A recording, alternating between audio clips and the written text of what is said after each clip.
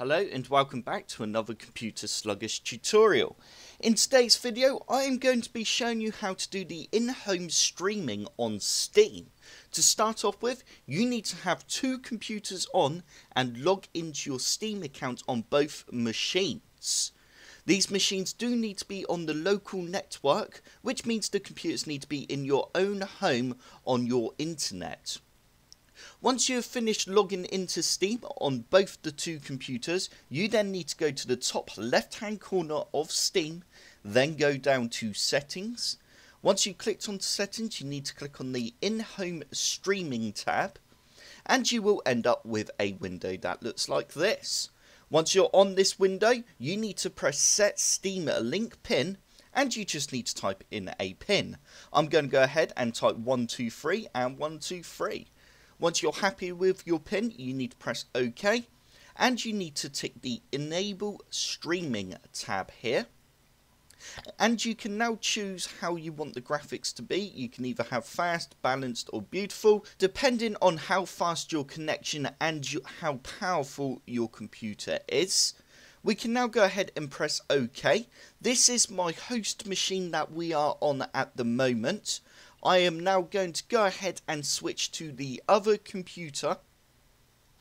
Right, I am now on my other machine. You now need to go to your library on your second computer, and you will have a huge list of all your games in Steam.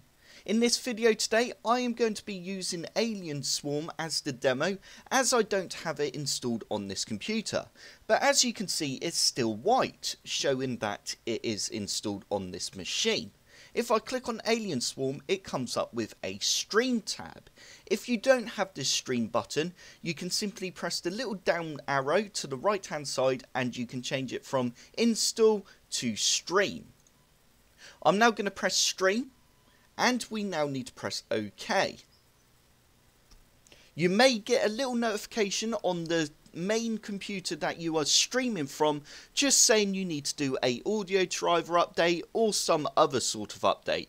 Just simply press install and then just wait for that to install, and then we can try and press stream again. Once it is finished doing the update, we can now press stream again. And straight away, as you can see, I've got Alien Swarm up on my computer and it's not installed, and I am in full control of the game. This is an awesome way to be able to play games on your slow old computer when you don't have the power there. I hope this video helped. If it did, hit the like button below and subscribe for more computer sluggish tutorials.